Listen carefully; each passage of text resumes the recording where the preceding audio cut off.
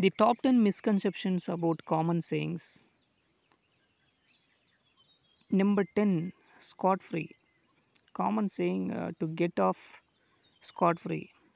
Many people think this saying refers to Scottish people being tight with the money, hence something being free. But in fact, the word scot is an Old Norse word which means a payment, especially a payment made to a landlord or sheriff. Number 9, fit as a fiddle. Fit as a fiddle. This is another phrase where a single word has confused people. Fit in the context of this saying does not mean healthy, which is a 19th century definition. Its original meaning was suitable, and it is still used in that context in the sentence fit for a king. Number 8, another thing coming. Common saying. If you think that you have another thing coming, this is a complete abbreviation of the original phrase because of the sound of English. The correct phrase is if you think that you have another thing coming. In other words, what you think is wrong.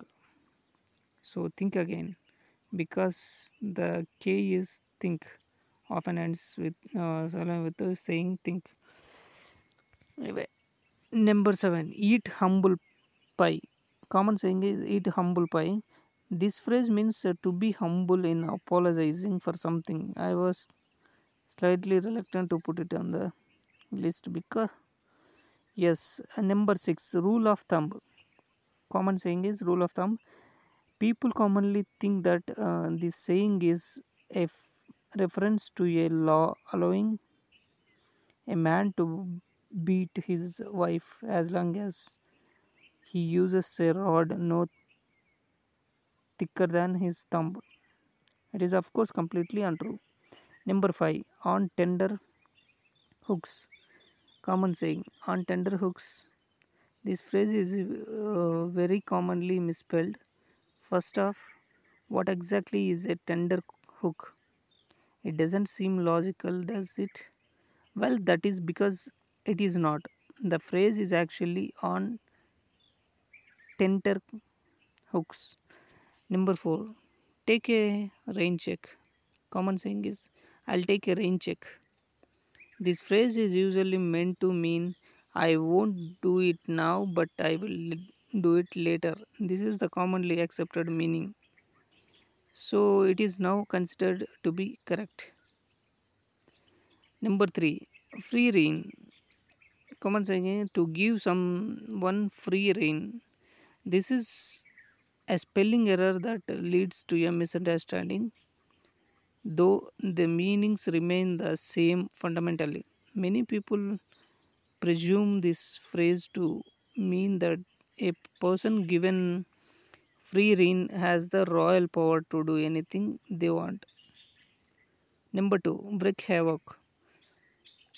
To, ref, to wreak havoc. Havoc means chaos. And to wreak something is to put into a state of chaos. So, why would you make chaos out of chaos? You would not. So, the number one is beg the question. To beg the question. To beg the question doesn't mean to raise a question. Originally, the phrase was to beg the question, and it appeared in English around the 1850s. It is a reference to a question or a phrase that implies the truth of the thing it is trying to prove. So, these are the top 10 misconceptions about common sayings.